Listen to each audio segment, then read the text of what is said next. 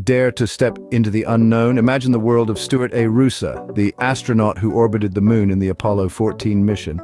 A smoke jumper turned astronaut, Roosa's journey to the stars was far from ordinary. He was the only one of the three-man crew who didn't walk on the moon, yet he carried with him a unique cargo, hundreds of tree seeds. These moon trees sprouted back on Earth, a living testament to his lunar journey. Roosa's story is one of determination, courage, and a unique blend of Earth and space. So gaze at the moon tonight and remember the man who once floated in its shadow, carrying seeds of life from home.